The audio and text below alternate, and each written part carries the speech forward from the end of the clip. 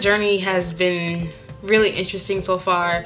You know, I've only, I'll be like a year into my journey come July.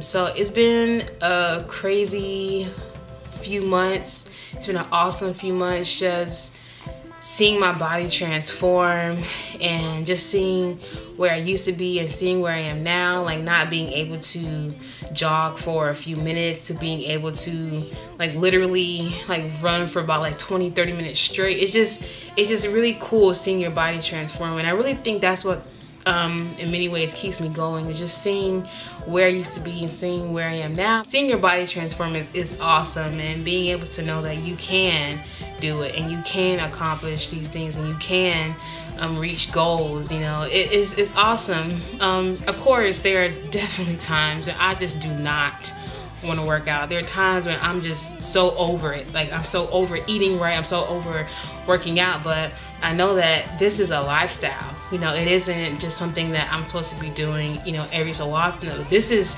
a lifestyle thing for me, so it keeps me going. But there are definitely times when I lay in bed, I'm just like, I do not want to work out today. Actually, there was this one time where my weight training teacher, who I was talking about before, I like collapsed in her office one day. I was like, I'm so sick of working out. I'm so unmotivated, you know. So yeah, there are times when I just really don't want to do it anymore. So I really just had to be my own personal trainer.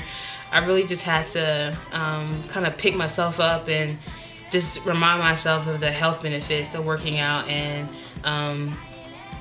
just how important it is for your body, you know, not even for looks, because mind you, I didn't start working out for looks. I worked out just to get my cardiovascular shape, to get my cardiovascular fitness back up, you know.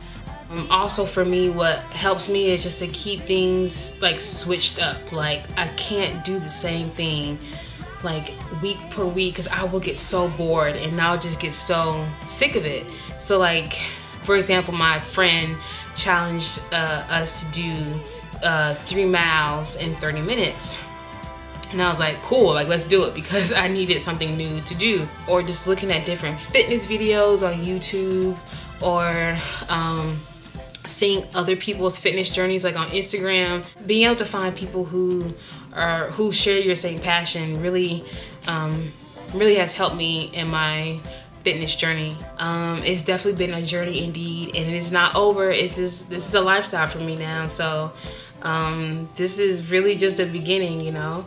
But I'm excited to continue to share my journey with you guys, and yeah, I hope you guys enjoyed, and let me know how your fitness journey is going, and let me know some of your difficulties and your ups and downs of your journey. But I will see you guys in my next video. Bye guys.